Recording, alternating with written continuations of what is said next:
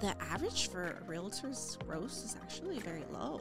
We have this duty to our clients, right? To best inform them, to give them the right recommendations. And it's just, if we're not informed, we got to go out and seek that information, right? Going back to the whole reason why I got into real estate, I was like, but I want to help people. We went from being really comfortable living in an apartment, right, to all of a sudden it's like, there's no money. It was tough to see that, weekend rolled around and it's like all we can afford was really a $5 pizza. In understanding my client, I also have to understand their ability, right? So it's like with that, I'll be able to better connect them to the product. Take the risk, obviously calculated risk, right? All right, what's going on, family? MarVic Productions. Welcome, everybody that's watching. Thank you to the audience that we have on all platforms. We're very excited to be doing episode 18. Yes, sir. 18. We're just we're gonna see how far we can get in this podcast world. Victor, how you doing, bro? Doing great, man. Got the all black on. Yes, sir. You didn't get the memo today, but I didn't. I missed the memo. I missed the memo. They say closers wear black, studs wear black, and that's how you know you're just a killer, man. All black. Okay, there we go. That's the first time I hear that one, but we'll go with it. Yeah. Clifton's in the background saying he's black. We know. You know what I'm saying? We have a very special guest today.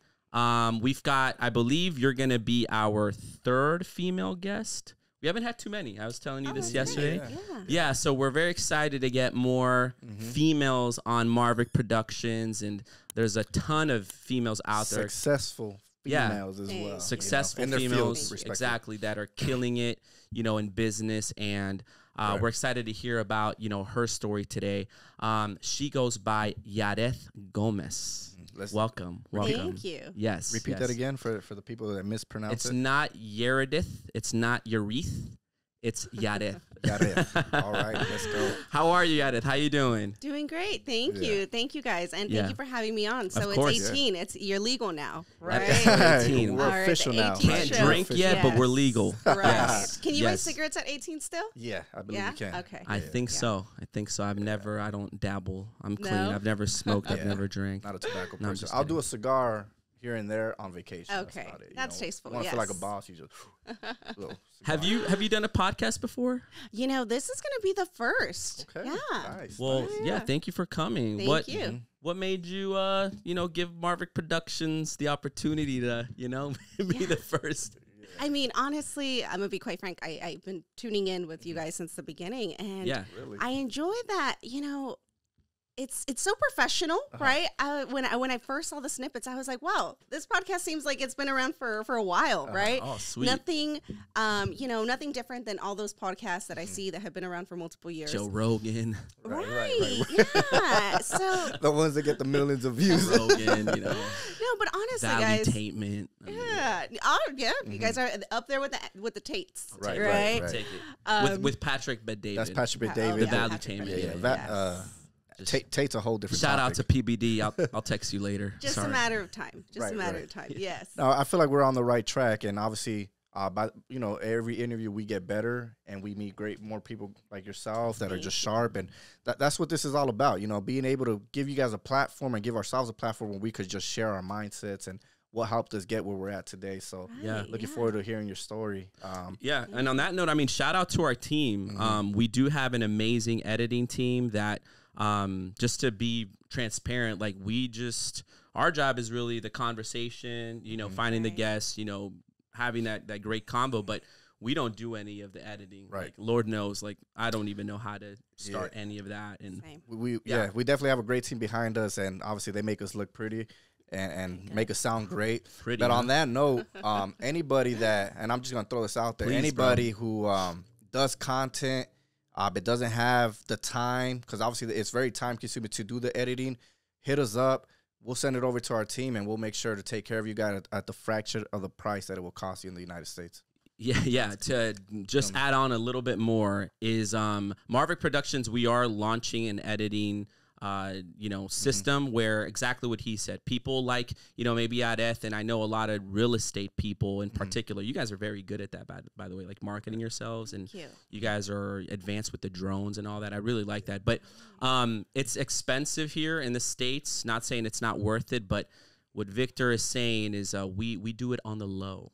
So our team is not in the States. I won't reveal where our team is, but you've seen our quality. It's great. You said it yourself. Yes. You compared it to Joe Rogan. I mean, it can't get any better, you know? So shout out to our team, though, for doing that. And like Victor said, if you guys are interested, if you guys have the camera, the mics, but you don't know how to edit it, just contact us, and, you know, we'll do our best to help you. And to piggyback on that, one thing that we want to do as well is obviously anybody that wants to start a podcast but doesn't have the equipment for it, we're looking to rent it out to you guys as well, where you guys could, you know, do your podcast, and we'll be supplying the equipment for you guys soon. That part is soon. We're That's in the works first. Yeah, the equipment a little bit later, but we just got to throw it out there. We'll throw it. Yeah, we're planting seeds. We're planting seeds. But enough of us. Yeah. Let's go back to our guest, Yareth. So Yareth, sorry to cut you off there. What city did you grow up in? So I grew up in Montebello. Okay. Right. Shout out Montebello. Yes. You're a fellow Montebello. Yeah. Shore High School. Resident. I think we're rivals there. Oilers and Spartans. Right. Yes. Did you play sports? I know. So I only went to Shore my senior year of high school. Oh. By that time, I was done with sports. I'm I got to graduate. Focus. You're done. That senior year, you know, you're just cruising. But by. you know, there's that rivalry there when it comes to, you know, football, the high school football team. Definitely. Yeah, there definitely is. Big. Yeah. But yeah. So we, born East Los Angeles, right? Raised predominantly Montebello. Reside in Pico right now, Pico Rivera. And yeah, I'm going back towards Montebello again. Just bought a house there. So nice. Montebello tends to, thank you. Your first home, I assume. Yes. Nice. Yeah. First home alone. So definitely nice. a proud, exciting moment. Yeah. But yeah, it's nice. You know, I feel like Montebello feels like home. Of course, down the road, you know, plans are to buy elsewhere. I'd love to be out in Pasadena. Right. Love Pasadena. Pasadena. Is that the dream? Yeah, nice that's, neighborhood. a couple years. Yeah. It's very nice. I've driven through there. Actually, I remember with we went to go eat. Yeah. Yeah. Definitely. It's a beautiful nice drive. Yeah. Yes, but Montebello is a great starting point. Not going to complain. Right. Yeah. No. Congrats on being a homeowner. You know, Thank especially in this today's economy, it's very expensive, and It is. interest rates are pretty high. But you know, anybody that's able to do that, you know, congrats to them, and pat on the back there. Our guest last week, he actually just bought his first home too. I was telling you a little bit about him. Yes. How we great. It would have been good. We can always run it back. But you know, one of the things he was touching on towards the end of, you know, him sharing his idea, whatever, was that he wished that he would have gotten like some lawyers involved to help him like read his contract, like just to kind of give you a little snippet, and correct me if I'm wrong on any of this from what I remember. So he bought a duplex or triplex. It's a triplex. He bought a triplex in East LA, Boyle Heights. And long story short, he wants to live there, but because of the laws, some kind of law, the tenant laws, like he can't kick out. Like there's only there's rules to who he can kick out and who has to stay. Right. He didn't know about that, and he just got like bombarded with that news, and you know, so he has to make adjustments. But is that something you're aware of, like all that kind of stuff? That's unfortunate. So there's rent control, right? Right. And then there's a specific one called RSO, Rent Stabilization Ordinance, right? And that one, your tenants are very protected, right? So most of LA City falls under that category, right? And what happens is that if the tenant has been in the home for more than 3 years, technically they're entitled to anywhere between like 12 to 26,000. Right. And that's a range. To kick them out? Right. Correct me if I'm wrong, but he said he paid $19,000 to get one of the tenants out. Yeah, but they're still there. Oh no! Like but it's a mixy situation, I guess, because it's Boyle Heights. He talked about something about it being very backed up. Do you remember the name of that? No, I don't recall. But I'm just like bothered by just the idea that if I buy a house and there's a tenant there, like, bro, you got to go. It's my house. Like, why do I have to pay? Why? Can you help me understand that a little bit? I don't. You know, that's or what's your perspective on that? Yeah, you know, and it's ridiculous. I'm gonna be quite frank. Okay, so you're on the side of like you don't agree with that. I completely agree. Is that just a California thing, by the way? That is, I mean, LA is probably as strict as it gets with tenant rights, right? Tenants have a whole lot of rights in Los Angeles, and of course, there's friendlier states, right, for landlords. Gotcha. So we call them landlord-friendly states, right? And California gets pretty tough. Okay. I've heard. Yeah. So explain to us why. Right. You know, I wish I knew why, but it's just, I mean, that's just how it is. It's just protection that tenants have, and it got very, you know, it got way worse during COVID, right? During COVID, you had forbearance, right? So, I mean, some landlords also weren't making their mortgage payments, so they were okay with their tenants maybe not making the mortgage payments. But as soon as that ended, you know, landlords were responsible for paying all their past payments, right? So then it's like, how do you make your tenant follow suit? Did you see a lot of people lose their homes after COVID? You know, we're starting to see the aftermath of that now. Right. So I'm focusing my business. I'm gearing it more towards pre-foreclosures. And I'm going to be quite honest with you. It's sad. Right. Because I'm seeing that a lot of people, you know, the state programs, all these different programs made it so easy for them to just don't make your payments. Right. And then what ended up happening? It's the aftermath of it. Yeah. So all of a sudden it's like they owe too much and they can't make those payments. They come knocking on their door and they're like, hey, payments due. So how are you going to pay it? Or we're going to auction your home. Right. Dang. Just like that, huh?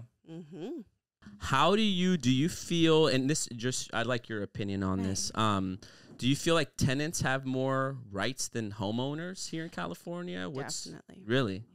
That sucks. It does, right? I mean, no, I mean, we're all tenants. We were all tenants at some point, and of course, I think we should have rights, or they should have rights, but not more. That's just, when I heard that from him, it was just bothersome. It's like you paid a lot of money, you fought other, you know, buyers, and now this is your property technically, but you got to pay this. I understand giving them time, like, hey, listen, we're going to give you 30, 60 days to find somewhere else to go, but for you to pay them like 20 G's to get out? Exactly. And then they can stick to their guns about it, right? And say, no, that's not enough. Take you to court. That prolongs the process. Sometimes it takes up to a year. So you could buy a house and then have to wait 3 years to live in it, type of thing? Potentially. I would say 3 years is maybe dragging it, but that's if you easily go to court a year. Okay, so you just bought a house. You didn't have to deal with that. Actually, I do have a tenant in one of the units, right? Because the property I bought is also a duplex. Okay. So the front house was vacant. Back house, she tended to still in there. We've came to an agreement. We have a contract in place, right? Written, obviously. Written, right? And of course, I also had to pay a sum for her to relocate, right? And I'm gonna be quite frank with you. This tenant, I think it's all comes down to communication too, right? Right. Communication and having, as an agent, having your client's best interest at stake, right? And it's funny. So with this tenant, my first thing was, hey, you know, what's the situation? If we do need this back unit, do you have somewhere to go, right? So it was to understand where she's coming from. The last thing I want to do is come and say, hey, you gotta get out. Push the stress on them. Exactly, right. So, you know, I got to know her situation, and then, you know, we started talking numbers. I was like, what can I do to help ease the burden, right? Because I know anywhere you go, you're going to have to put a deposit. Right. And yeah, we came to an agreement. We have a contract in place. Can that get nasty still? If she backs off. Right. Well, but that's what you have an agreement for, and I'm sure you have lawyers too. Right. So that's the good thing too, you know, especially the brokerage that I work with. Who do you work with? Vida Real Estate. Real Estate? VIDA. Vida Real Estate. Oh, Vida. Yes. Vida. Okay, I like that. I like Vida. Yeah. Pura vida. So we're located in Cerritos. Okay. And so every transaction that we do, right, we actually have access to attorneys. Right. Oh, and nice. yeah, so that's amazing. Very important. It's super, super important. Just because, like we said, we live in LA.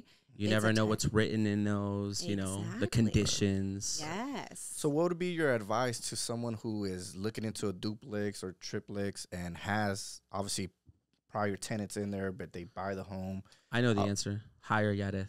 Right. There you go. There you go. That's a good answer. You're not wrong. You're not wrong. Right. No. Just because the way she said that, how she spoke to her tenant, it's just remember, it's not what you say, but it's how you say and how you deliver that message. Agreed. And obviously, like your tone there sounded very like calm and very caring, and people feel that, you know. So you come off understanding. It's very important. Right. Very caring as well. So I'm sure that lady was like, oh yeah, you know, she has my best interest, which is good, which I'm sure you do. Of course, at the end of the day, you know, and we came to an agreement where it's like, hey, you're going to have X amount of time, you know, before I ask for the keys for the place. But yeah, my best recommendation would be, of course, you know, seek professional help, right? And being that you're purchasing a property with tenants in place, you want to make sure that you have the proper contracts in place, right? And you want to make sure that you know the rights, their rights, right? Because let's say you come to an agreement of X amount. So do your research beforehand? Right. Okay. Because technically they have, even though, let's say you're my tenant, right? I'm purchasing a property, you're the tenant. I'm signing an agreement with you. You agree to, let's say, $5,000, right? Okay. This is for LA City, for example. Technically, you're entitled to more. Right. But you're understanding that I'm communicating with you. Right. We're coming to an agreement and you're like, you know what? $5,000 seems fair. Right. But you have don't quote me, but I believe it's 45 days to retract. Right. So even though you signed off on it. The tenant has 45 days. So even though you signed off on it and let's say you're just like, no, you know what? Even with a signature. Yeah. So, okay. But after 45 days, if they find out later, it's too late. Right. Okay. Yeah. So two questions. You said something about Vida Real Estate. That's the name? Right. Okay. You guys come with attorneys already. We do. Okay. Yes. So that helped me understand the real estate world, but I don't know too much. But do other coverages or brokerages not come with lawyers usually? No, yeah, okay. It's not something that, it's always, for example, if your client had... Our friend. Right, your friend. I'm sorry. We're going to refer him to you. Thank you. Yes, we'll get him a triplex next. Nando, we got you. He got it. He already got it. Yeah, he already got it. Okay. He's just going through that whole process right now. Right. But he's got a vision of purchasing more. So yeah, that's great. Yeah, you guys come with of course. lawyers. I'd love to. What's his name? Fernando. I'd love to help Fernando. Yeah, we'll put you guys in touch. Gotcha. But yeah, I mean, if Fernando had that type of resource, this could have probably been prevented, or he could have. Yeah, it seemed like maybe this isn't the best property for me right now. Sure. Right? Well, let me ask you this. Do you feel that it's the agent's duty to know these laws as well and to be able to explain the contract to the potential buyer? And absolutely. And that's the unfortunate thing in our industry. And maybe you guys can relate, but the barrier of entry for realtors is rather low, right? So it's just to really mitigate who's good from who's not, it's tough, right? It takes, some working with people to realize, wow, this person maybe did a sucky job for me, right? Maybe this person should have informed me about this. So yes, it is your realtor's, duty. They have to do their due diligence and advise you, right? Yeah. Because at the end of the day, I mean, that's just, we have this duty to our clients, right? To best inform them, to give them the right recommendations. And it's just, if we're not informed, we got to go out and seek that information, right? Let's say I'm in a city where I haven't done a transaction before, right? But I know that I'm selling a property with tenants. Tell you what, I have to go to the city. I have to go to the county, figure that out for my client.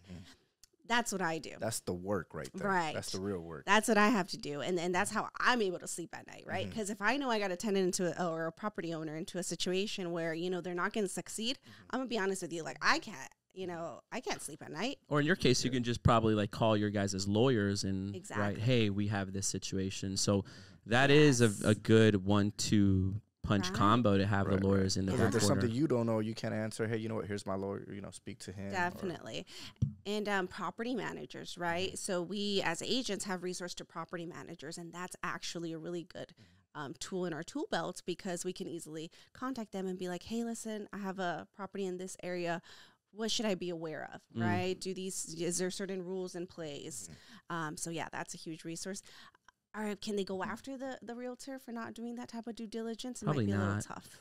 Yeah, that's why when he asked that question, I was kind of shaking my head, because I think at the end of the day, personally, it comes down to the buyer. Like, I think the buyer should do everything in their effort to read and contact if they have to hire, a lawyer out of pocket. That's just what comes with this territory, right? Now, again, thankfully, and they're not paying me to do this, but your brokerage comes with lawyers already included. I think that's a big deal. I'm starting to think you guys worked out a sponsorship deal or something. She's going to zail me after this. Is what's going what made you be like that? And we talked a little bit on the phone yesterday. Maybe this is where you kind of get into your story a little bit, but because you're saying you go the extra mile, like you can't sleep at night if you don't figure this out for the client, which obviously as a customer for any product, they're going to love, customer service like that. Right. Customer service number one. Right. We do life insurance and, can't tell you how many times, like, we got a client that wants to know about this company or that company or something sometimes even unrelated to life insurance, like they want a will or a testament, and we go that extra mile that really we're not getting paid to do, and really we don't have to do, but we do, and that just, says so much about you, but it means so much to that client. Right. Are you naturally just like that, or does it have to do with your story? Yeah, it definitely, I think it has to do a lot with my, the reason why I even got into real estate, right? Yeah. So what was that reason? Let's touch on that. Yeah, so, my parents purchased a house back in around 2006, right? So we were directly affected by the 2008 recession, right? Same. We got in this risky type of loan situation. And I mean, I remember enough, right, where it impacted me. So around that time. You were what, like? I was like 95, 13? 13. Right? Teenager. So like barely going into high school. Yeah. But nonetheless, my parents, when they purchased that property, they were young. I want to say my dad was about 26. My mother was maybe 30. Wow. Yeah, they were young. Yeah, I'm trying to do math real quick. Yeah. Don't reveal mom's age. Right. No. She She'll come Careful. after me. But yeah, so they were young, right? And nonetheless, they're minorities, first home. And, they were just excited about the idea, like, I can actually purchase a home, right? And mind you, during that time, they were pre-approving anyone, right? If you had a pulse, if you could sign here, you're approved. You're getting a house today. Right. Yep. They didn't care about debt to income ratio. Right. They didn't care about anything, right? Yeah. So stuff that they're supposed to care about. Right. Exactly.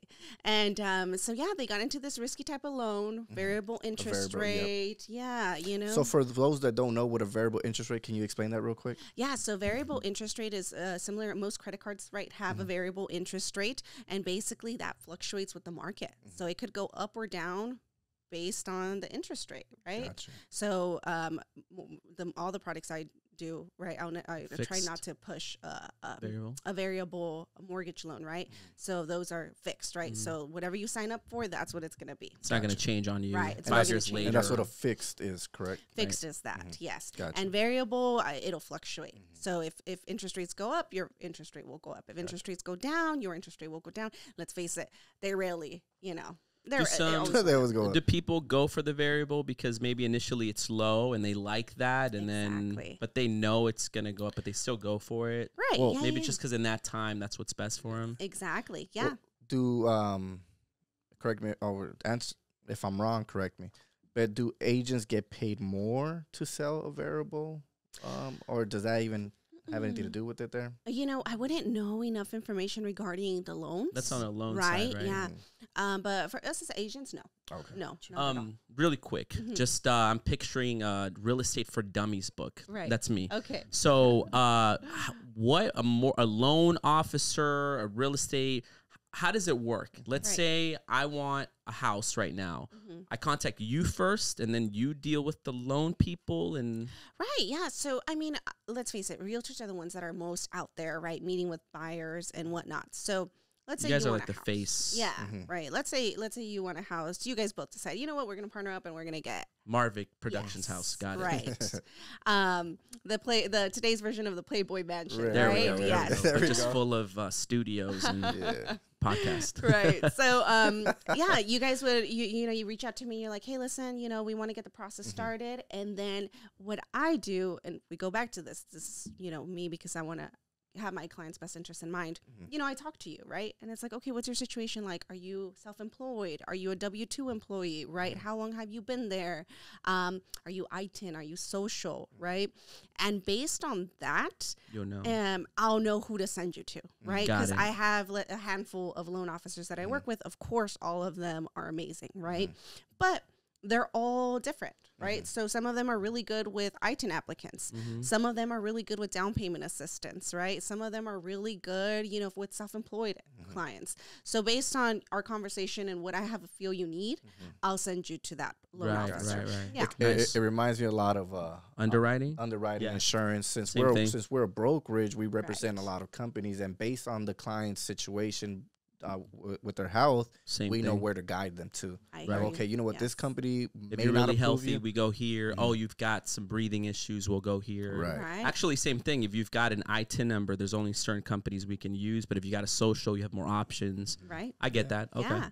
Yeah. So, and that's how it works. And then depending on, the loan officer that you go with, sometimes they're brokers, right? So they'll be able to compare what different banks can offer you, right? Gotcha. Some of them work with only one company, right? So it's all it's all a different case by case, you could say, right?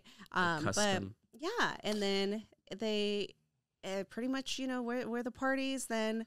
Who makes more money, real estate agents or loan officers? Or what's the proper name for them? Loan officers? Yeah, Loan loan officer, officer. yeah. Because I've heard like some loan people say like, oh, there's a lot of money. But I guess it Right. depends. I think per transaction, it comes down to maybe a realtor will probably make more money. But the thing is that realtors can only take on so much at a time, right? And we're constantly chasing. So, I mean, you're dealing with a little less deals. They have a lot more volume, right? Really? Yeah. So gross at the end of the year, they probably make more money, or it's a little more attainable just because they have a lot more files at once, right? If you're a good realtor, you'll have a lot. Yeah, because too. they're dealing with a lot more real estate agents. Right. Too. Exactly. On a monthly basis, though, like how much can a realtor take on? Like what's the average that you've seen them actually sell in a month? The average for realtors gross is actually very low. Yeah, like annual income, it's very low. The average, you're saying? Yeah. What, in California or just the U.S.? I might have overheard it's something like 40 or 60. Mm-hmm. Yeah. So it's actually very low because we go back to this whole thing. The barrier of entry is rather low, right? And the thing, you guys know this, right? I'm preaching to the choir, but I mean, sales isn't easy, right? It's a lot. What? It's like the easiest. Cold calls aren't fun, following up with your leads. It's uncomfortable, but I feel like once you get out of that stage of uncomfortableness and you choose growth and you start working on yourself, it becomes easy. Right. And that's very true. That's very, very true. And once you get past the idea of this person might, chew me out and tell me all these kinds of things, but it's not personal, right? It's not personal. Right. Sometimes you can call someone on a bad day. Right. And it's nothing against you, but it's not. They just lost their job or something. There's times where that same person turns into a faithful client, right? I've seen it happen. Yeah, definitely. So, I mean, it could be as low as some people don't close any deals, right? But then there's top producers making well over a comfortable 300,000, a comfortable 500. There's all kinds of top producers making over $1 million. And that's just them themselves, or by that point they have a team, like a brokerage. If you're closing that type of volume, you have a team in the sense of someone's below you, someone's helping you with your files. Same thing. Oh no, but you're asking like, do they have are they a broker?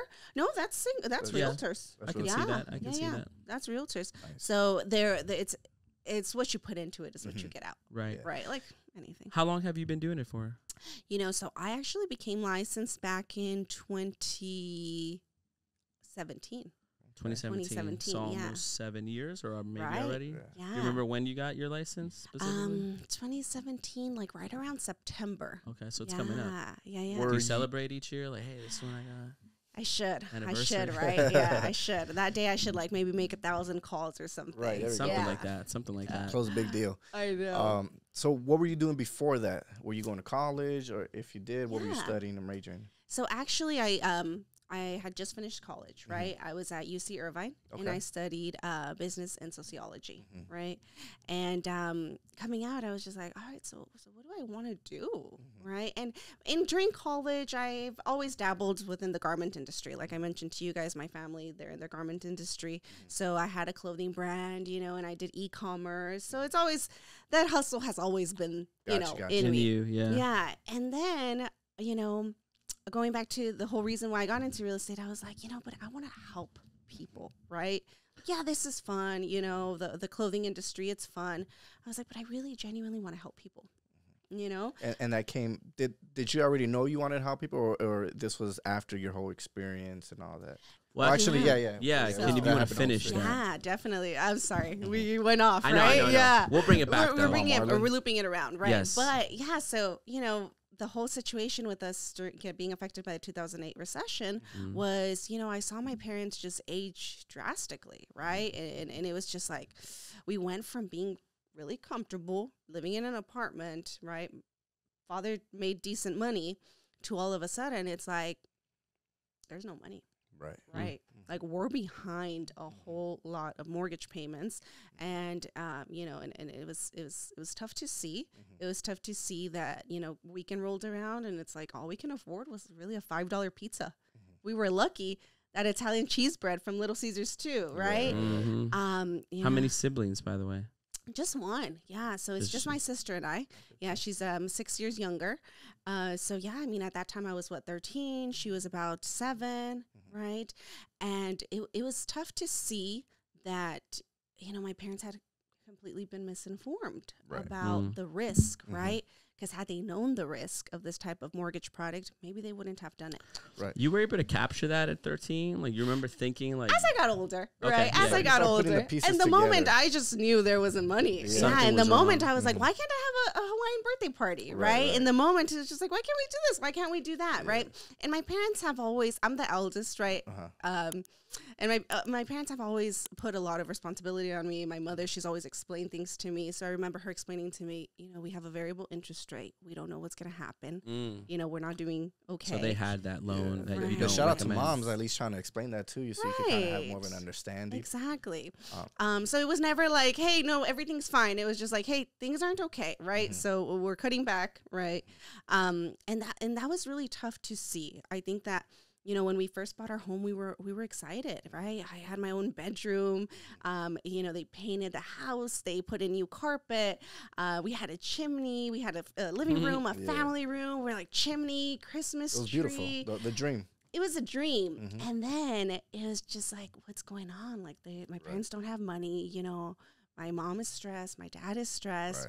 And it came down to the point where my dad was like, you know what? I can't make ends meet. Like, I have to divvy up this house. And so he put a wall in between the family room and the living room. And he turned that into a studio. And rented it out. And rented it out. Well, good for him to make adjustments. Find a solution. So I shared a little bit on the call yesterday, but we actually lost our home. Right, so 2008, my dad had 2 homes, one in South LA and one in Whittier. We lost both of them. Wow. And, as you were talking right now, you're talking about like, having your own room and the chimney. And I laughed because those were such big things to me as well. Like just having, I grew up in apartments where, you know how Latinos roll. There's like 10 people in a bedroom sometimes, not just a car, but, sometimes in a bedroom. I used to sleep with my dad. We used to sleep in the living room, and we finally got a house, and it's, there's so much space. Like I can run around the house. So I remember that, that really hit home. And when we lost that though, I think for me, if I'm not mistaken, like I think I was off to like college already. So I didn't really feel that impact as much because I'm a little bit older than you, but that makes sense that you were still going through it. And I was just thinking, where was I? But I didn't really deal with that. And I know my grandmother did. And to this day, it still hurts her, because they work so hard and, to have that and then for it to be gone, it breaks her heart even to this day. And as I'm listening to you, it's bringing me back memories. So my parents actually bought their dream house in 2008. Right when the economy just dropped. So they purchased a home in Bakersfield, California. Still remember the address, 7312 Lahaina Avenue. Beautiful home. If you Google it, beautiful home. So it was like we went from living in the ghetto to, bam, we're like upper middle class, But I kid you not, maybe a couple months after we purchased the home or they purchased the home, economy just dropped. Right. So as I'm hearing you speak about the day-to-day of watching your parents with the stress, I lived that as well. I could relate to that 100%. The arguments of money, of this, that, and that. Like, how are we going to pay the electric bill this month? How are we going to do this? And unfortunately, in 2012, we before losing the home, it was put up for short sale. So I don't want to get too into it, but I'm going to get into it a little bit. So my parents, my dad was an immigrant at the time, didn't have papers. So my mom had a citizenship, not citizenship, but a work permit. So she bought the house with her sister. So her sister and her my aunt's husband, successful. They had a lot of properties already in Vegas. They co-signed with my mother. Oh. So what happened was when we were going through that process of being behind on the mortgage, sir, they put up the house for sale without us letting us know. Wow. So it was like one day to another, we had to move out. The house sold. So I don't say we lost the home. Now that I know, is the house was put up for sale. I hear you. Without our knowledge of it, and it was just like one day to another. It was like, yo, Wait, who put it up for sale? my aunt. Shit. Wow. Yeah. So auntie didn't let y'all know? They didn't let us know, bro. That's a whole nother It's story. it's a whole nother story. We don't talk to him today, but it, because when you find out, it's like, all right, bro. Like if you had my best interest, we're family. Why wouldn't you help me out? If you know I'm behind a little bit of mortgage, it's like, hey, you know what, man? Here's I'm gonna front you the money. Get through these times. Things are gonna change in the future. That sucks. And that's what somebody has your best interest, right? Right. And unfortunately, in this situation, it's like we're family, but it's like we got stabbed in the back in a sense. Fucking strangers are getting better treatment than family nowadays. Know what I'm saying? Listen to these stories of the tenants we just talked about. Like if you're a tenant, Mhm. you're entitled to 3 years or 2 years and you get money, but sometimes family doesn't even get that. Yeah. Oh, that's unfortunate. And that house skyrocketed. So imagine they bought it for $380,000 at that time. Yeah. That we sold the house for $190,000. Oh my God. Yeah. Yeah, and that house today is worth over $600,000. Wow. Yeah, so we lost big time. But you know what? My father he took it on the chin, and now because of all that, he actually started getting more into real estate himself and informing himself. So that mistake doesn't happen again. That's Good great. for him. Yes. Good for him. And you know what? It's not a loss if you learned. Right. Right? If you learned and you just you move on. You brush it off, you move on. And yeah, I mean, fortunately, we didn't lose the home.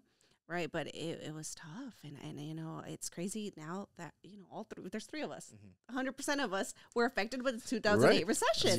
Yeah. Right, it's insane, and yeah, definitely, I think that it was something tough, right? But that probably contributed to your character a whole lot too, 100%. right? Because you saw that, and it makes you really value things, right? So it goes back to this whole thing where it's like, things are tough. Things are tough, and things are okay maybe right now, but it's not to say that You things never can know. get tough out of nowhere, right? And we go back to this whole thing where, as I got older too, I realized I was like, had my parents had the right knowledge, the right information, maybe they wouldn't have taken that on, right? And then so many people got rich during the 2008 recession too, right? Because they bought when those homes were being sold at short sale value. Well, think about that. The person who bought our house, I still remember too, that I think they were coming from out here. They were from Lincoln Heights or something like that. Right. And they bought that house $190,000. Like, that's nothing. Exactly. And today, that house is worth. Right. So, and it's a situation where it's like, yeah, some people are going to win. Unfortunately, some people are going to lose. But, and it's usually the uninformed that lose, right? Exactly. Like it's the ones that don't keep up on the trends, the ones that don't do the research, the ones that don't study and put in the time. So that's something that triggered you where you were like, hey, now that I'm learning this, I don't want this to happen again. And that's where your real estate journey began. Yeah. And, that's where I was, I was like, let me focus on, our people, which tends to be minorities. And the fact that, they don't have the information available to them, right? They don't have the right guidance. They don't know that they could actually buy, right? So that was my whole thing where I was like, you know what, let me go this route. And sure enough, I started, diving into it a little bit more, and I was like, yeah, I enjoy doing this. I really enjoy doing this. You're in the right place. Yeah. It felt like, okay, this is right. And, and then I saw the investment side of it, right? Where my parents were, it's like, yeah, they were underwater for a bit, and then the property, they rescued it. It came back up. Nice. Right? Good for them. So it's like, real estate is one of those things that it's a long-term game. It's a long-term game. And, if you wait it out, like, you're going to come back out on your feet. So yeah, that was the main reason where I was like, let me get into a field where I can help people. And I mean, that's my passion for it. Right. And I don't want, I realize that a lot of people making these purchases, right? Yeah. You see the couple or whatever, but then you got to think about, okay, the family, right? What situation is it going to put their family under, right? Am I setting them up for success, right? Because there's product all day, right? Despite what they tell us that there's lack of inventory, there's product all day. And there's clients all day, right? Yeah. But you as Money's a always realtor, right? You as a realtor, or at least a good one, have to be able to bridge the gap between both, right? And I can have this killer product, right? Because I deal with all types of clients. Yes, I deal with, first-time home buyers, minorities. I also deal with investors, seasoned investors, right? Gotcha. That flip properties all day. So let's say I have this killer deal, right? Let's say it's a home that needs $150,000 in work, right? But you could potentially sell it for $400,000 above what you got it for. That's a deal, right? For the right person. Can't get a first-time home buyer in that, right? Yeah. I'm probably setting them up for failure, right? Well, what if the first-time home buyer though actually has money though, and yeah, because what do you mean? What do you mean you set them up for failure? Like in what sense? Like in the in my opinion, like it'd only be failure if they wouldn't have the money to. Two things: the knowledge into what they're getting themselves into, and then two, the finances to. Because a first-time home buyer, correct me if I'm wrong, but they actually get some of the best deals because, right, when it comes to loans and interest rates, or maybe not. Yeah, you know what? First-time home buyers do. They definitely do get a good deal. There's all types of assistance for them. But what I mean by I would be setting them up for failure is like sometimes, as a first-time home buyer, if I give them the right information, right, and they have the resource, maybe they have the money to invest, by all means, right? But I need to be able to know, okay, in understanding my client, I also have to understand their ability, right? So it's like with that, I'll be able to better connect them to the product, right? So if it's a first-time home buyer, they have no experience flipping, Right. I'm not going to recommend that deal to them, right? Yeah, I'm going to be like, hey, let's get you into something a little bit safer. And then, if you're interested in flipping, for example, let me connect you with this investor, right? And you shadow him, you go on board, right? And maybe you shadow them for the first deal, you take part in it, you participate any way you can. Learn the ropes. I see what you're saying. Yeah. Yeah, you'll plug them in with a mentor. Like you won't really let them go in by themselves is what you're saying. Right. Yeah, of course. That's smart. Yeah. But also just because like you get approved for this loan, it doesn't mean to use it all, right? Like for example, somebody gets like a $900,000 approved loan. You're not gonna go out and buy a freaking house that's, $900,000 exactly. I mean, people probably do that, but that's like a what, $6,000, $7,000 mortgage right there. Yeah, maybe. Yeah, probably like more. 75, 8 maybe. But yeah, most people right now, I'm gonna be honest with what we're seeing. Whatever they're pre-approved for, that's kind of what they go for. Yeah. Yeah, just because home prices are so high. Yeah. Home prices are so high and they just keep going up, right? So right now some people are sitting in the sidelines, right? Waiting for interest rates to drop. Yep. Right? And the thing is that waiting to capitalize. Exactly. The thing is that the interest rate drop might not be too significant where it's going to make an impact on it's not going to make a huge impact, right? But nonetheless, psychologically, a lot of buyers are going to be like, this is a time to jump in, right? And the real estate market is based on supply and demand. So as more buyers are in the market, that's only going to make home prices go up, right? So what we're telling our clients right now is if you want to buy, right, buy right now regardless of what the interest rate is, right? Because if you're waiting for that interest rate to drop, of course, if it makes sense for you to wait, we'll do that with you, right? But let's keep in mind all that incoming competition once the interest rate drops 1%, right? So yeah, that's one of those things where it's like, and I'm seeing people max out their pre-approval, right? Sometimes they're just like, we run their financials because a lot of times we underestimate really how much a person has to make in order to qualify for a home. I'm gonna be honest, like anything below 100 probably doesn't get you much. Yeah, that's facts. Here in California, $100K a year really doesn't get us much, right? So we're seeing on maybe average, a garage or something. We're seeing if you're lucky, average most people without a tenant in it. Yeah, to be able to afford a home here, have to make like $150,000 and up.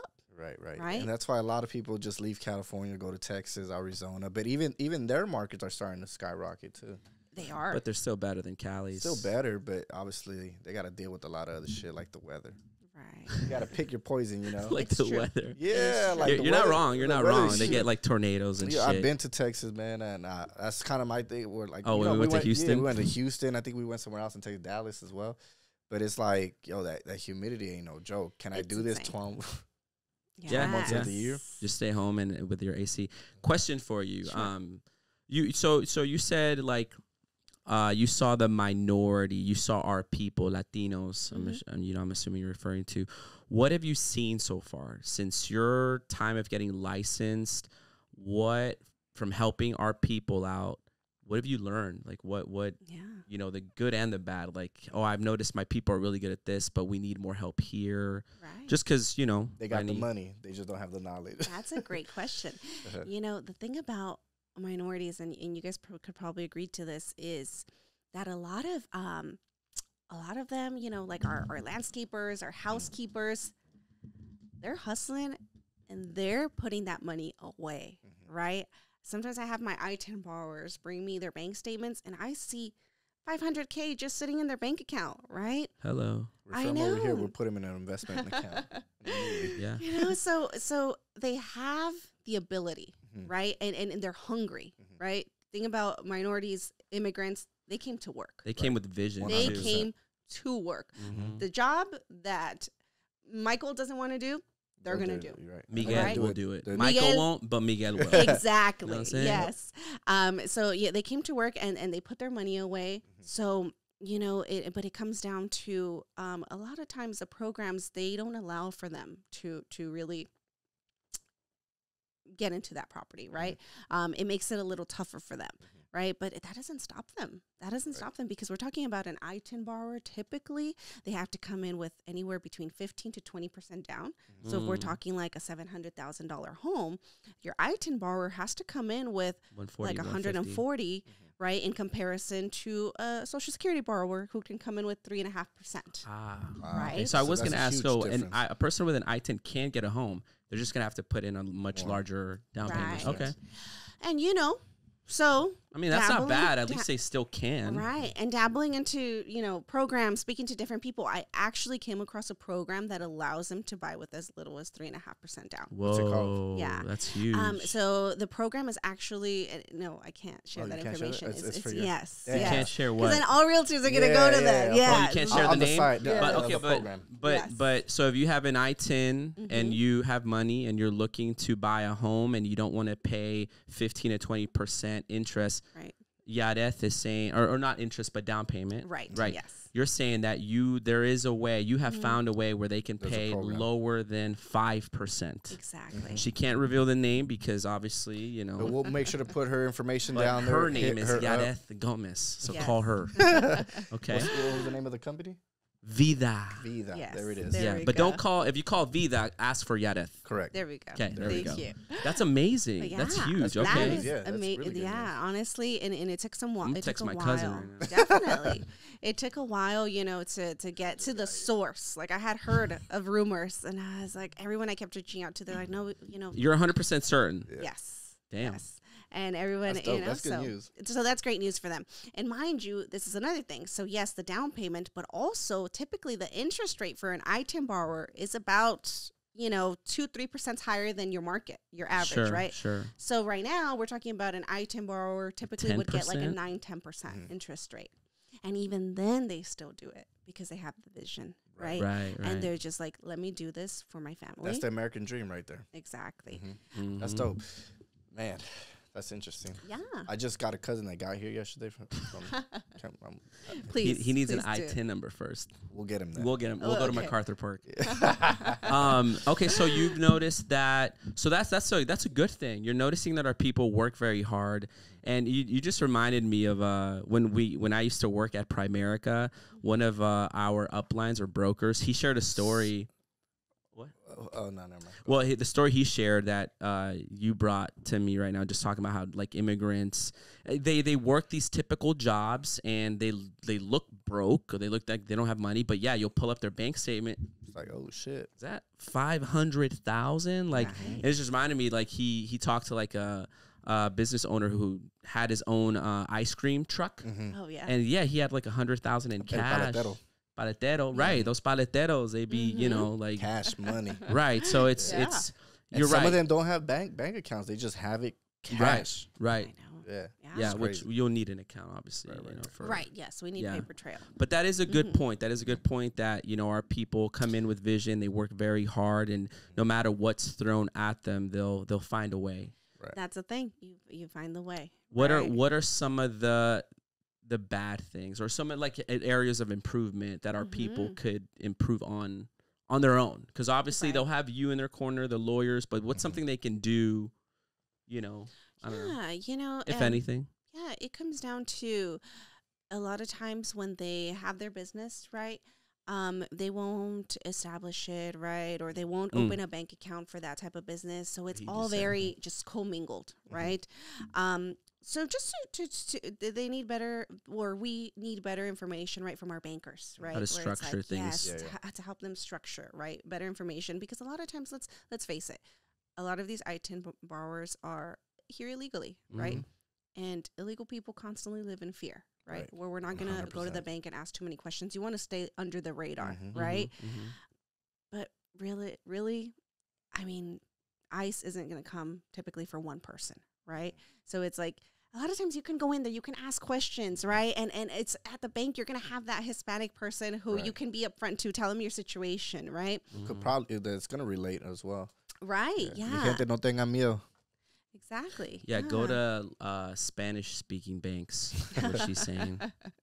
You know, but yeah. So I think that's where the biggest area of improvement is, right? Where it's like that structure, right? But that's so hard. I mean, I feel you. I think that's very fair. Well, I think you touched on it. It's like fear. Fear is what's gonna stop them there of being deported and losing everything that they already have. But you know, if they're able to overcome that fear and just talk to somebody in confianza, right, they could guide them a little bit. Or they can maybe someone in the family that has a social. Would you recommend that? Maybe like going through maybe a kid or maybe a brother, a sibling, like kind of like maybe how they did. But I don't think that's why they did it. But would you ever recommend that? Oh, definitely, right? We got to be mindful too, though, right? I think that I can probably confirm you guys were responsible children, right? Where it's like if you had Define responsible. I mean, I was a little wild, but responsible. Okay, then never mind. I came home. Right. No, at but 3 in the morning. You got to be mindful too, right? Where it's like typically, you know, if you can trust that I'm going to put the house under my kid's name and they're not going to get into any trouble. I get what you're saying. Yeah, because Right. at the end People of the you day, trust. right, once that home starts gaining equity, God forbid, Once you know, money starts. God forbid, gets in the middle. let's say, you know, the child's on title and they get into some type of, you know, they get into some type of legal issues. A lien gets put to their name. Now that lien is attached to the property. Yeah. Which a living trust is a great way to prevent those types of issues because they do come up, right? But yeah, I would definitely say, yes, if you have someone that you can trust, definitely, because consider it. Yeah. And talk it out. Let's say, for example, that, you know, Vic, you're an item borrower and you know, you talk to your brother has a social for whatever reason. And you're just like, you know, let me go ahead and have you get this property for me. You could still go on title, even though you're not on the loan, right? Gotcha. Yeah. So technically, you'd still have rights to the property, right?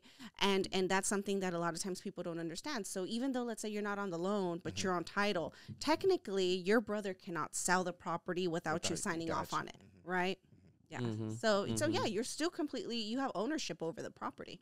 So yeah, if that's the only way to go, of course, right? Because the last thing you want to do is just sit back in fear and not invest, right? And stay renting your whole life and pay someone else's mortgage. Right, which is fun. And also rent is also increasing. It's turning to a mortgage, so you might as well just buy a home. Right. And not only that, but it's just getting so much more difficult to buy a home, right? We have all these foreign investors. We have all these big companies like Redfin, Zillow, Open Door swooping up these single family residences, right? I don't know if you guys have seen, but there's full developments of townhomes and condos that aren't going to be sold, right? Their intent is to be rented out, right? So, well, I'm sure you follow Grant Cardone. I was just about to bring him up too. Well, he's I follow him, and he's been talking lately about. He's been talking about it for a while, and I've seen a lot of just media on this, and just a lot of news on this, where we're becoming a renter's you know, like nation, like, and not to go off on a tangent, but I think with COVID, I think with all of these loans and all this help that was given out and these checks that were given, you know, these what were they called? Like relief stimulus checks. Yes. Exactly. I think that they're programming. My theory is that, and I can see that they're programming us to depend more on the government. That's what they want. And part of that is renting. Part of that is like, you're not even going to want to be a homeowner anymore. Like, why? Why? It's so expensive. Like he said, the mortgage, the interest rates, all. I'd rather just rent. I'd rather just. What does that freak you out? Oh, totally. Yeah. Definitely. It definitely freaks me out just because I'm sorry. You know, I was out in the market as a buyer just recently, and I kept getting, you know, outbid.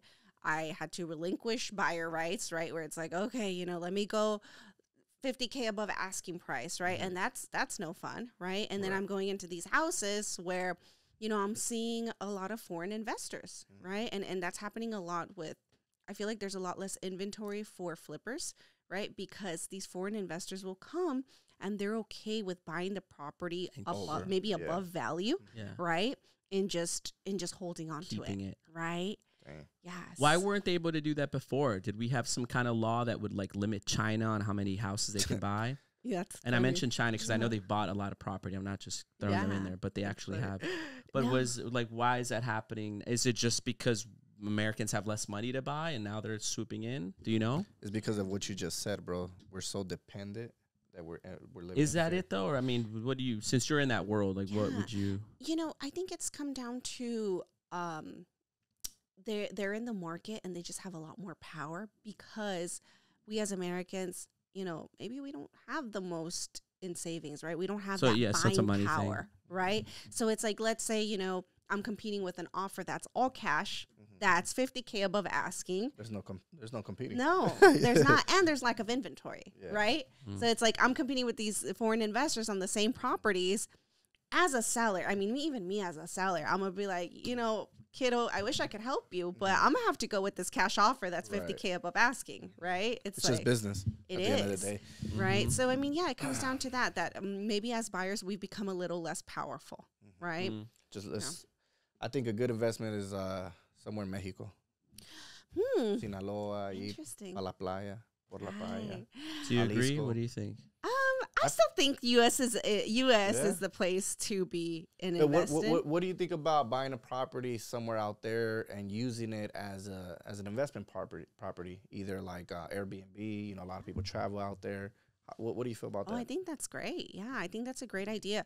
And yeah, I mean, nothing wrong with it. I do. One thing that, and I don't know too much about it, but I've talked to family out there, and they've told me that. So here, tenants have rights, right? Over there, they also have rights. Oh, shit. So, like, let's say you have a property, and a lot of times, you know, you pay a lot less for these properties. The cartel runs those rights. Yeah, so you're okay with the property sitting vacant for a little bit, right? And I've heard of people who lose their properties because squatters go in there, and all of a sudden, if they're there for a certain period of time, let's talk about squatters. They have ownership. Squatters, it's getting crazy, it's insane, right? Like they have rights. They do. Well, there's this whole strategy by this one dude that he was. I'm sure they banned him from TikTok, right? Yeah, he got banned. Yeah, because he was giving out games, squatting. You saw the video. Yes. What was your? I mean, if you don't mind, two things. Can you explain what he said in simpler terms? I saw it briefly. Well, so his strategy was something along the lines of like, if you squat for a certain amount of days, like they can't kick you out, and there's nothing they could do to like take you out, which is just crazy. It's like what is? But also like if they did some type of maintenance into the home and like took care of the home, I guess they can't kick you out as well, something like that. Yeah. If you did the landscaping and just kind of maintain the property. Oh wow. It's crazy. But I heard he got banned, and I don't know if he got arrested or not. But. You like squatters, right? Oh, they're your favorite. Oh my gosh! You know what? A funny story. It actually didn't happen to me. It happened to my broker. But he was telling us of a time where they were about ready to close, right? So they were doing like their final walkthrough. At this point, the loan had already funded, right? Dang. It hadn't recorded yet, luckily, but it hadn't what? It hadn't recorded. So when you purchase a home, the two last steps are funding and recording of the loan, right? Funding and recording. Right. Got it. So funding is like the bank releases the funds, right? And then recording is where it gets recorded with the county, right? Okay. And after the recording, you're officially the owner. Got it. So they were doing the final walkthrough on this property, and all of a sudden he sees furniture in the property. Oh, shit. And the property had been vacant the whole time, and he calls the buyer, and he's like, hey, did you move in without, like, you know, me knowing? Yeah. And the buyer's like, what are you talking about, right? He was even a little bothered. He's like, why would you move in? Like, you know, we haven't recorded. And the buyer's like, what are you talking about? And he's like, let me call you right back, right?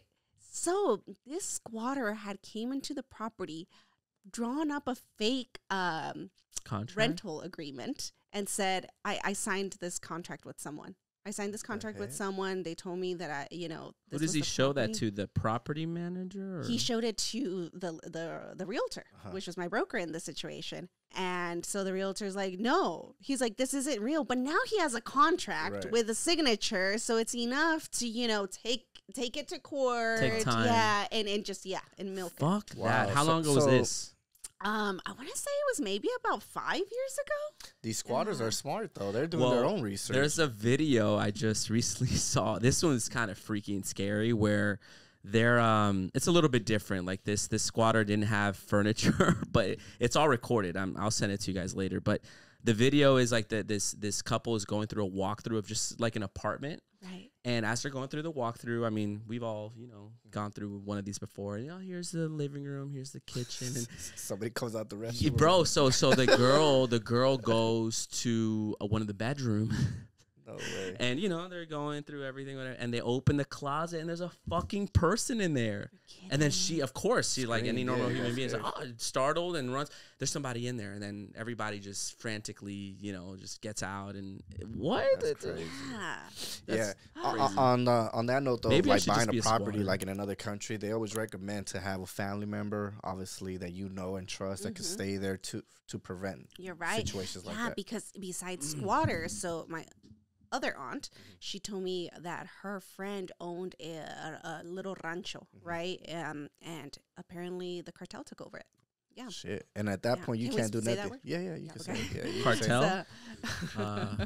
So, Yeah, we've got our own connections. But all right, Depends all who's right. watching. So cartel? so the cartel took over it, and at that point, you know, they were like, you know, I guess they had started growing poppy or something, right? Oh, shit. And he that was part of their contract, like their.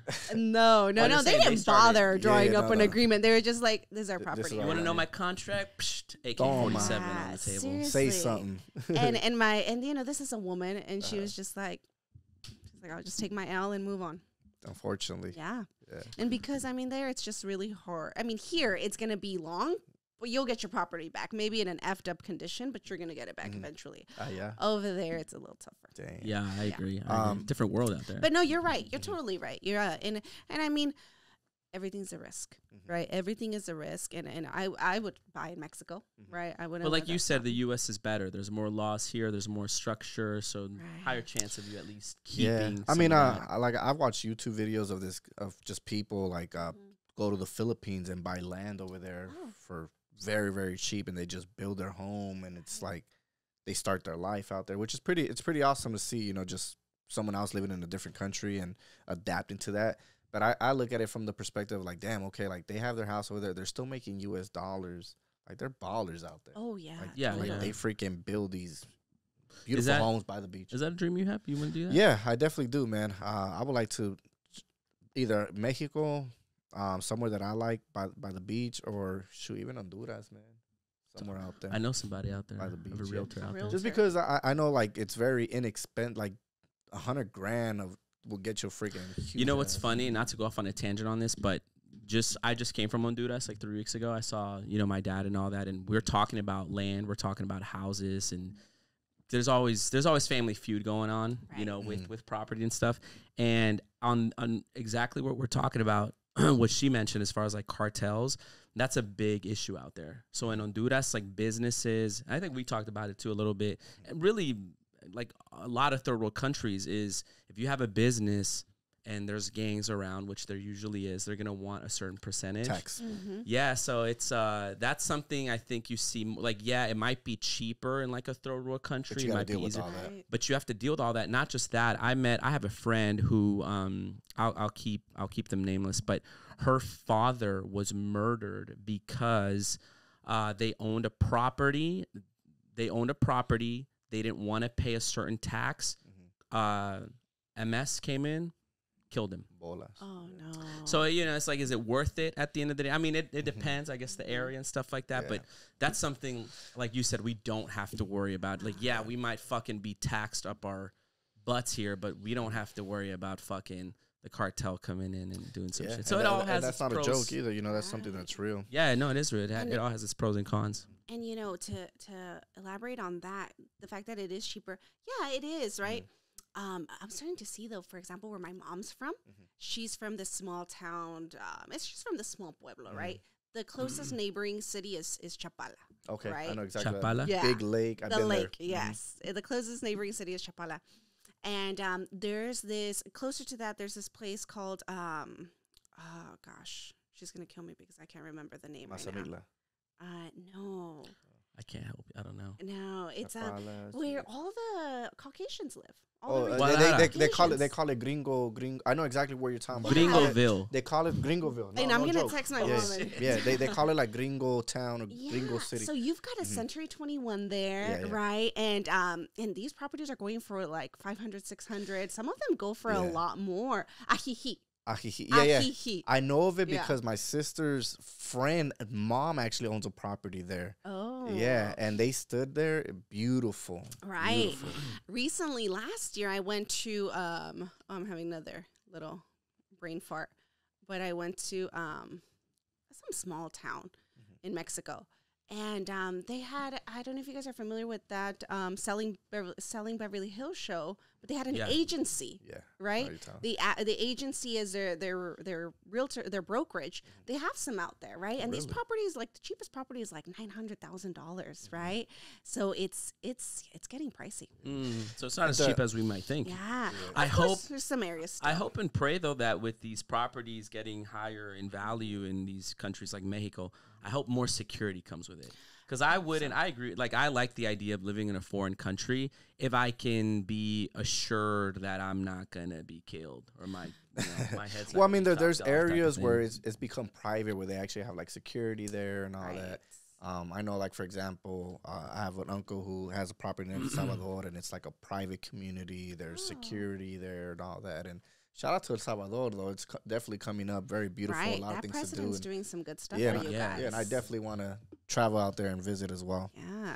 But I wanted to ask you a question. So, like, for example, question might be funny as well. Let's just say there's a couple out there that's buying a home, or how do you feel about them splitting or going like half on a down payment? Like, do you see that? Are we getting in there? We're getting actually. In there. It was so. Just so you know, we're at an hour and 7 minutes.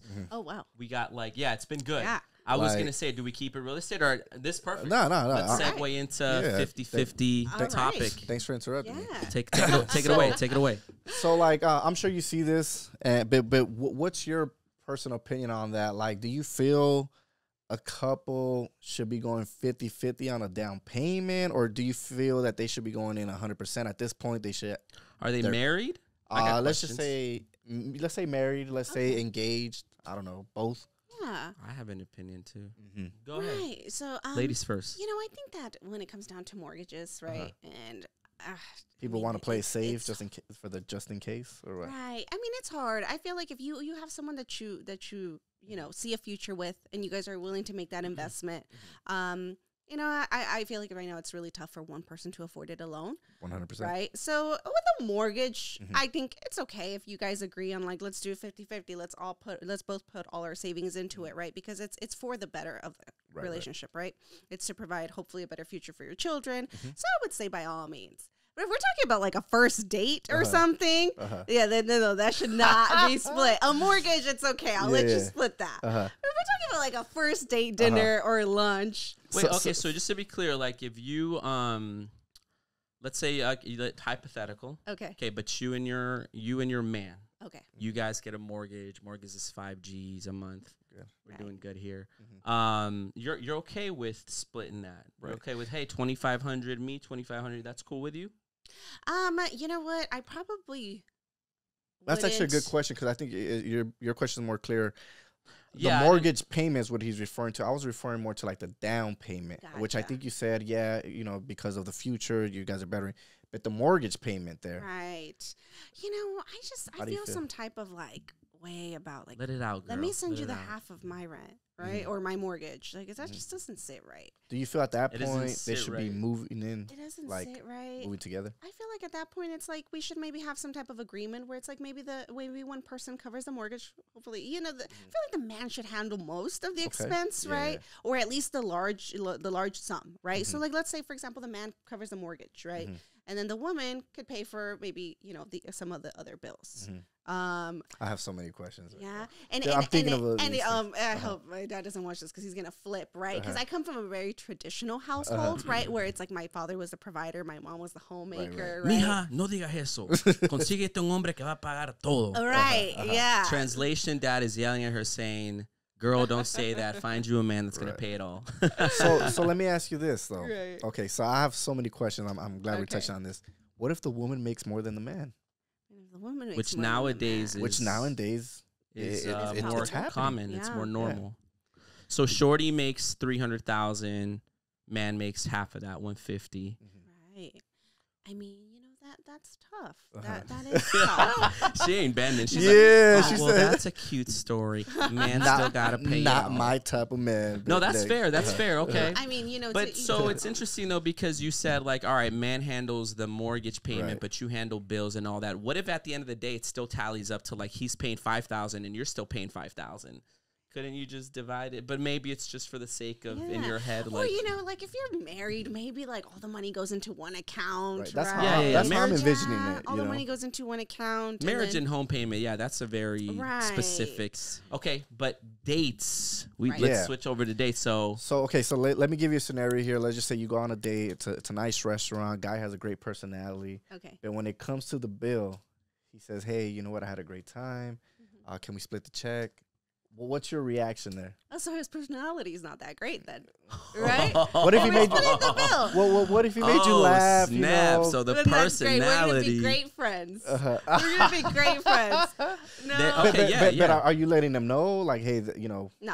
You're just you'll pay your half, and that's it. That's the end of it. This is the thing, right? So what I do, and I'm not dating right now, but what I've done, right? It's like if I'm on a date with someone. Like I do this whole test, right? Where it's like bill comes, I put my card down, right? It's like I'm not gonna expect you to pay, right? So I put my card down. That's the independent of you, independent. But that's her strategy. If he lets me pay, that's the last time we see each other, right? Okay. If he lets me pay, that's the last time we see each other because I'm gonna be honest with you, like. I mean, just that's the way I am. Like, let's say I'm having a dinner with an older person, right? With like, with my client's mom. You're going to pay the bill. I'm going to pay, right? 100%. 100%. So it's just like, that's the least you can do. You can pay the bill, right? So yeah, I'll put my card, right? But then if he doesn't remove my card. Do you really do that? I do. Yeah, so you've been she's telling us the strategy. I know, but I didn't know if she was being honest. Like you actually like go on dates and you put your card down first. Not like I won't be so quick to it, right? It's just like we're talking, right? The bill comes and then like I'll reach in my purse or whatever. And how many in your study here? How many men didn't pass that test? Yeah. It's not. We're not like going to name them. But. I'm, I have so much data, right? I don't date too much. From your sample size. For my sample, what right? percentage? Yeah. It's probably rare. It's rare. So what do you think of go for it. And we're just exploring your mind, right? Go like ahead. we're guys. We're obviously on we're in two different worlds, women and men. Okay. Yes. What do you think of women that are okay with that? Splitting the bill? Yeah. I mean, to each their own. Yep. Right? To each their own. But personally, I just feel like. You have a younger sister, right? I do. Okay, your younger sister is okay with splitting the bill. What are you telling her? My younger sister is not okay with splitting the bill. I know, She's much more traditional than me. Let's just say let's hypothetically. Yeah. Hypothetically. Yeah. What advice will you give her, or what will you tell her?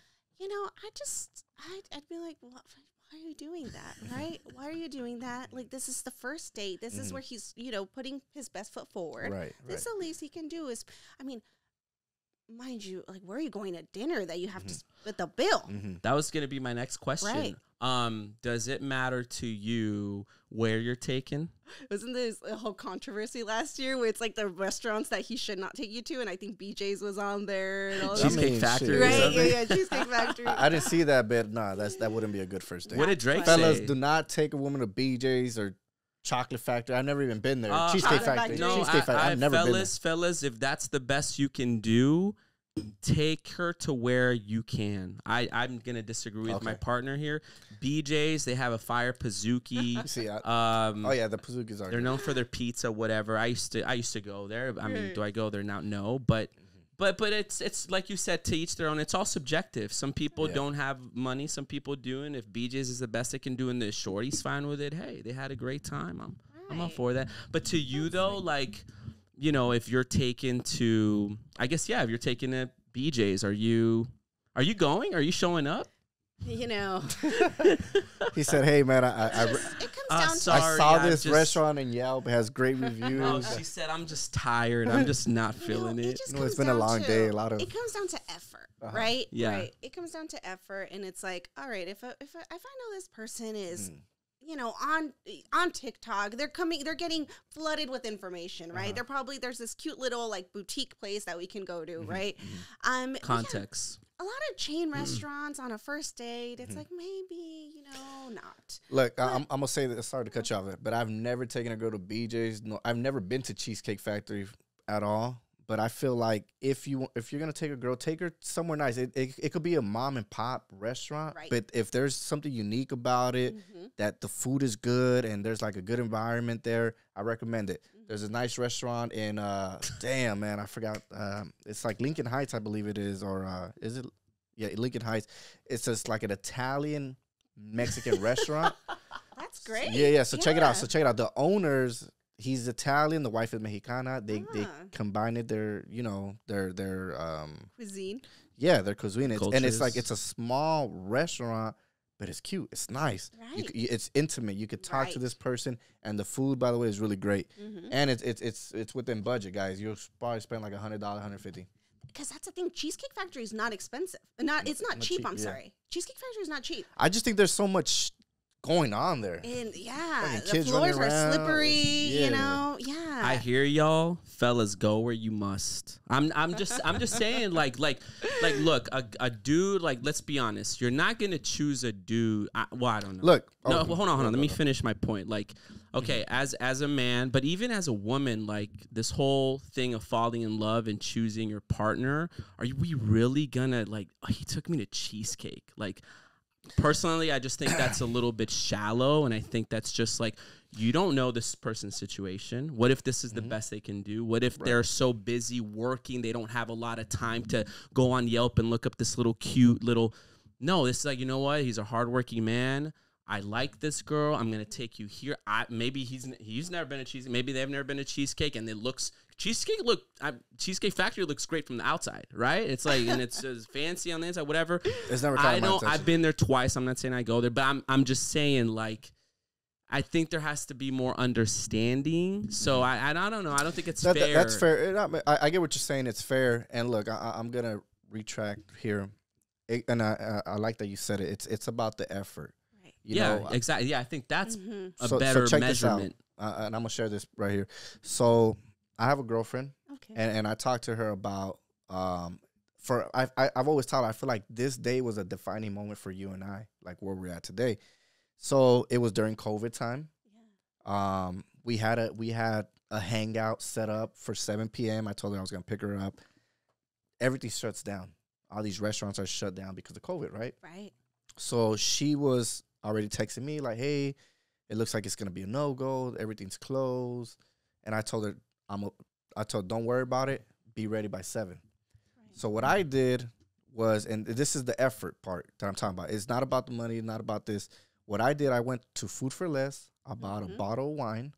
I went to Domino's Pizza, bought a freaking pizza, was like, what, $7, $8? Yeah. I took her to a local park. I was going to say that. And we drank wine and we ate pizza. You bought a $9 pizza that is way cheaper than Cheesecake Factory. But exactly, it's your intention, your love, the intention, effort. it's the thought, it's the effort, right? And when we went to the park, it was probably one of the best. And the reason why I said it was a defining moment because that's where her and I really bonded. Right. We got to know each other more on a personal level instead of this, front that we put and all this. Right. And to this day, she remembers that, and she's the one that tells me, like, that day is the day where we really bonded and connected. Well, you showed her how far you're willing to go is what happened. And so sometimes it's not about the restaurant. It's about the effort that you put in. And it could be something that small, like a pizza and a bottle of wine, take her to the beach, Little and just Caesars, really connect with breadsticks. them. Right? Those breadsticks. Hey, they slap. They're so good. I don't know if they're still good, but they were back. They're good probably back better in now. 2008. They're probably better now. Yeah. You know how they get with their food. They're making it better. Caesars? Yeah. I don't like Little Caesars. Just because. No, I don't mess with Little Caesars. Just because when I was broke as fuck, that's all we ate. Amen. Fucking the box pizzas. And no, but I completely agree with you, Vic. And I think Cheesecake paid Marlon. Pizza. Cheesecake's he's selling you too. Because I hope you're so. They promoting should. for them a whole lot. No, I'm fighting for the average man. I'm fighting for the hardworking man and women too that like, I don't know, like looks is big for women, right? Like maybe they don't come looking, I don't know, like you obviously look very nice or very professional, but on a first date, like maybe that woman is maybe not looking her best. I don't know, but stuff happens. Like that's interesting. What is? Yeah, that's true. Like right, because for men we're viewed on money. Oh, is he gonna pay? And it's like, well, for women is like, did you do your makeup? Did you do your hair? Did you? So and look, maybe you didn't have enough time, but you still showed up. It's like, so what am I gonna do? This shorty didn't do her hair. Skirt next. Like, I just don't think that's fair. We're people, right? That's like, a really good point. We run late sometimes. So like, look. On the note, so when I would take a woman out to eat and stuff like that, I already knew I was already going with the intention that I'm gonna pay regardless, whether it was a successful date or not. I'm paying. That's just me. That's just who I am. But I do look into to see if the woman at least makes an effort to say, "Oh no, like I'll take care of it," because I already know I'm gonna overcome the objection. But no, it's all good. I got it. I'm gonna take this one's on me, etc. But there's some girls that just, and this is what I don't like, would just sit there and just like, they see the bill. So? But they're just like, okay, you don't like, pay? Yeah, like, okay, like, I'm not going to pay, or like, I'm just, but if I see a girl kind of reach into their, I'm like, okay, cool. That tells me that she doesn't need a man. She's only getting her lipstick when she's not on this date because, she wants to benefit from this or something like that. Yeah. So I like that when a woman at least makes a little effort, like, oh, no, like, it's cool. Like, I got, no, it's all good. Like, I'm going to take care of this. This is on me, blah, blah, blah. What were you going to say? And you know what? And not to put anyone down, right? But it's like if you need to split the bill, right, out of need, right, where it's like, shit, I don't have enough money. Maybe focus on yourself. Yeah, don't go on a date. Don't be dating right now. That shouldn't be your main focus. And for the record, I'm fighting for the average man, but I do agree with that. I do agree. I'm very traditional myself, and I believe in the Bible, and the Bible says the man is the head of the household. Like, the man leads. The man should be the one, like, handling most things, and there's really good things that men are good at and really good things that women are good at. And I think in this particular context of like pain, I do agree that a man should pay. But I know some close friends of mine that don't do that all the time. They split the bill, and it's very interesting to get different perspectives on that. But yeah, for you, it's very clear, like, man has to pay. And is there a minimum budget? Like, maybe like on the first date? Yeah, when you go no, you'll be surprised. You'll be surprised. The whole thing, right? Where it's like, I'm gonna be honest. If he takes me to a restaurant and we gotta wait 2 hours, I'm gonna be like, oh my gosh, right? Shit, just took me to In-N-Out. I love In-N-Out. Yeah, if you take me to In-N-Out on the first date, date, fellas. You're welcome. Probably getting married. Double. Animal fries, get her everything. give her the strawberry milkshake too. There we go. No, but and it's so much simpler where it's like maybe he puts together like a picnic, right? Like you did. It's the little thing. Yeah, like you did, and it's like the effort, the time. Hey, we picked up Subway on the way, and he put it together. So yeah, it's the effort. No, is there a minimum budget? No. Yeah. Of course, they say don't go out on coffee dates, right? Because that's low effort. Really? Really? This is the first time I hear this. Yeah, they say don't go out on coffee dates, so don't accept coffee dates. Who's they? Like the girls at the Vita the girls brokerage? on Instagram, oh, yeah. okay. At the Vita brokerage. I'm actually the only girl at Vita brokerage. They tripping. I think coffee dates are good if you're really interested in the person and you're trying to get to know them more like intimately. I think you can have good conversations. Well, you know, I remember that a friend of mine, his friend used to only go on coffee dates because he was just dating so much, right? Oh. So he was like, I need to filter this person. Next. Yeah, exactly. So he's like, if we go on a coffee date and I'm bored out of my mind, I'm not going to waste money on taking her to dinner. That's smart. That's a filtering process. You know? So, that is, and then it's up to the woman if she accepts or not. Right. And here's why I would say that's smart because, all right, in today's world with so many dating sites, with Instagram, with fucking TikTok that was just banned, everything, right? Okay, when you meet somebody through there first, you're texting, right? And then you're gonna vibe. Oh, cool, we're laughing, cool. But it's a whole. I think we can all agree that it's a whole different ball game when you meet in person. Agreed. Right? It's like, oh shit, okay, maybe because then you learn the vibe, the mannerisms, the personality. So I think he's onto something. I think the coffee dates, maybe as a starter, hey, you know what? Coffee date was great. Let's have dinner, later tonight or tomorrow. I think. So look, I would do coffee dates or whatever you want to put it. I wouldn't consider it dates, but I would always like to meet up before. A checkpoint. A coffee checkpoint. Nah, because for me, conversation's always been big. If we could hold a conversation, then okay, I see something here. Like, but there's girls that can't hold a conversation, that all they bring is just their beauty. And to me, the beauty is not enough. Can we talk? Can we vibe? Can you make me laugh? Can I make you laugh? All right, if all those things check out, then hell yeah, let's hang out again. Let's go do something fun. Let's go, I don't know, freaking arcade, like those adult arcades where you can drink or play pool, things like that, and then dinner, but yeah. I have a question for you. So since we're talking about like pain and money and 50-50, so finances and how much a man makes yearly, is that a big deal for you? Is that something that you'd like to know maybe before it gets serious, or do they have to be a homeowner? Like, that's funny. No, what are the they boxes? Don't own a home. That's better because then I can get them in one. Hey, so there you go. You can sell them. So hold on to answer your question here for you fellas that might be interested here. Funny. What are the boxes that need to check for you? That's funny. No, that's not what it is at all, right? Okay. But for your female viewers, right, to see if we had the same no, it's both. process. It's both. Right? You never know who's watching. Yeah. Gosh. You never know who's watching. Right. Okay. I've never been marketed this way, but let's see. First for everything. I think that income, and especially at the age, right, where it's like we're kind of late 20s. Okay. Sometimes we underestimate how many people are still really figuring it out, right? Mm-hmm. So of course, sooner or later income's gonna come up, but I'm more so of the fact where it's like I'm holding a conversation with someone and it's like, okay, what are your goals? What are your aspirations, right? Like, are you?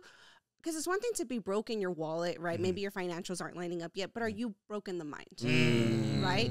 That's key. That's key. Yeah. Talk about Listen it. up. Listen up. Talk about it. So it's like maybe you're transitioning, right? And maybe like right now you're not making the 150K or whatever is needed to sustain a household, right?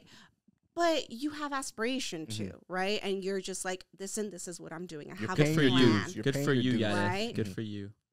So that's what I think. I Right? say that because especially in LA, not all women, but there's some women that, if you ain't got it together, and mind you, to each their own, it depends. Maybe that woman can be older and she doesn't have that much time to wait for a man to figure it out. So it's all subjective, but I think that's an excellent perspective because it's life. We're all still trying to figure it out. We're all grinding. Exactly. We're all growing. And stuff happens, Stuff happens. Exactly. Setbacks happen. Unfortunately, sometimes, people Recessions lose loved happen. ones, and that could cause a toll. But it's like, okay, well, what do you spend your time on, right? What's in your mind? Are you investing in yourself, in your mindset, your vision, your goals, things like that? Yeah. On that note, one of the things I wrote down that I'd want to ask you, Yareth, so far you've come off as like a very knowledgeable person, obviously with real estate, but you're very considerate and intelligent and more than one, not just the real estate, but even just your perspective with life. But what do you do to improve yourself? Like, what are you? Are you a big reader? Books, Or audio? Are you conference kind of? Yeah. All of the above? You know, it comes down to, for example, like what's really contributed to my growth lately has been the people I've surrounded myself with, right? So it's like my team, right? The whole real estate Vita? Yeah. Yeah. Shout out to you them. guys are all moving in the same direction, same mindset. Right. You know, we're doing the challenge together, the 75 hard challenge. And, you know, similar to you guys, like you guys worked together and then it was like, you know what, like let's start a podcast together, right? So it's she has been watching. It's that, right? Where it's like, so it's a lot of what keeps me grounded and keeps me focused is the people I surround myself with, right? The accountability partners, right? And what I personally have to do for myself to keep sane because it gets hectic, right? It gets hectic. Real estate transactions aren't always easygoing, right? And you're dealing with people, emotions, all that. Exactly, right? So it's like, for me, constantly, it's like I routinely have to work out, right? So whether it be going to the gym, whether it be running, you know. Why do you have to? You know, that's something that I adapted really early on. Like I started going to the gym with my father when I was like 14, right? So your dad's in shape. Yeah. That's cool. You know, he's always taking the gym seriously, right? So I tell him, I was like, let's. I think my dad's her dad or something. Like, my dad's like fit too. He goes to the gym every day, holds me accountable to go to the gym. Really? He lost his house. I'm trying to think we're related. You're related? My dad's from Sonora. That's funny. Imagine we have the same dad. My dad's name is Victor, actually. No, I'm serious. Yeah. Are you serious? I'm dead serious. Victor, yeah. Yareth. Dad, listen, I didn't. Do you have another daughter? You didn't tell me about? This is your sister. sister. No, my dad's name is Victor. Yeah, like I'm not bullshitting. That's really funny. Yeah, but you know. Anyways, going back to our dad. Yeah, so he, early on, he was just that was his coping mechanism when he was going through potentially losing the house, right? There came a point to get distracted. Yeah, there came a point where he was just like, of course, he hit that pothole where he was just like coming home, kind of watching TV, right? And just like trying to like think like, what am I going to do to save this, right? And then after a moment, he's just like, let me get in the gym.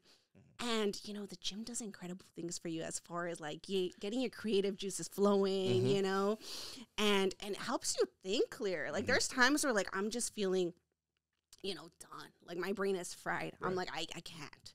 Like sometimes people are like, we need to decide on this. I'm like, let me go for a run. Let me go for a run, then I'll come back, and then I can move forward on think this, clearly, right? see better. Exactly. I feel like you're able to analyze things a lot clearer. Like, this. Men have that too. It's called. Here you go. It's called post-nut clarity. There you go. Yeah. But proud moment for him. Yeah. That's so funny. you're able to analyze things. Okay, maybe this situation went sour because of this. Maybe I said this wrong. You start thinking more clear and like, okay, now I know how I want to approach this. After the gym, after I take a shower, I'll make this phone call. Right. Things like that, which is good. And it does incredible things. I'm sorry, you were going to say. I have a question for you. Is there a book or what book helped you, start, I don't know, gaining more better people skills, things in that nature? A while ago I read what's a book that changed? Yeah, The Richest Man in Babylon. I read it, right? Yeah. And I think that book really did kind of switch my mindset. Mind you, I've always been very open to finance and risk taking because of my father, right? Like he was in that situation with the home. He's a big influence for you. Of course, yeah. What does he do, by the way? He if you don't mind me does. asking? So he has a clothing company. That's right. Got it. Yeah. So he does that. I don't have that. Oh, okay, good. So it's not the same dad. Yeah. But yeah. So and I think that was one of the books that really transitioned my mindset and like opened my eyes to different things. And I was like, wow, And then of course everyone talks about Rich Dad Poor Dad. Of course. Yeah, that's another classic. And I'm big on movies. Honestly, like I learned Me a too. lot.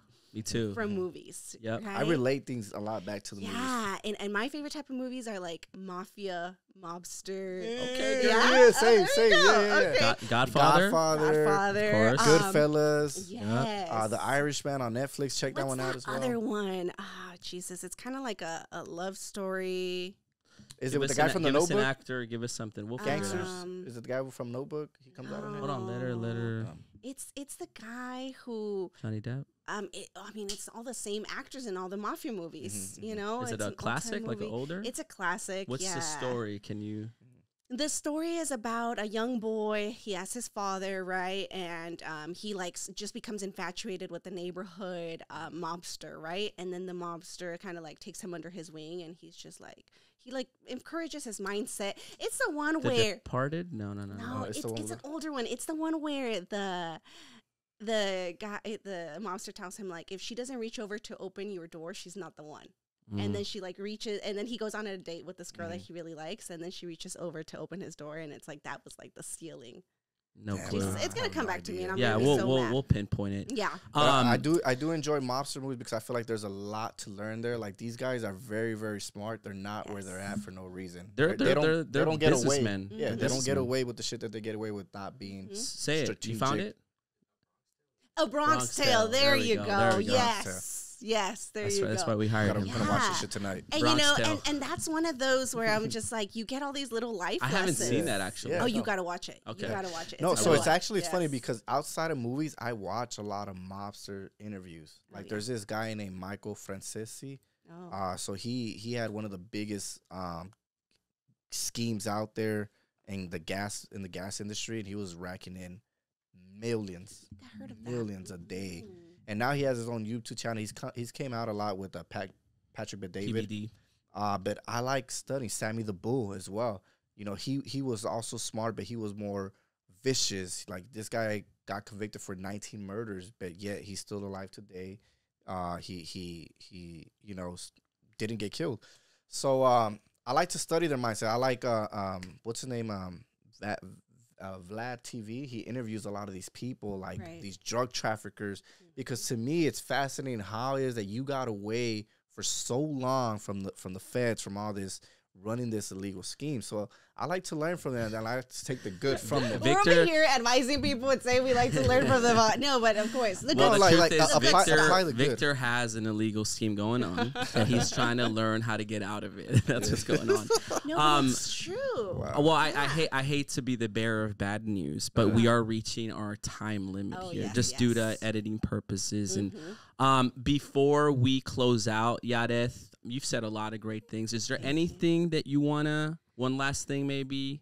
Shoot. I mean, you know, I think it was a great conversation, guys. Yeah. Like well, let me help you out here. If there's anybody that's looking to get in the real estate industry, what's an advice you could give him? If there's somebody that, you know, wants to buy a property, just name one advice that you could give them.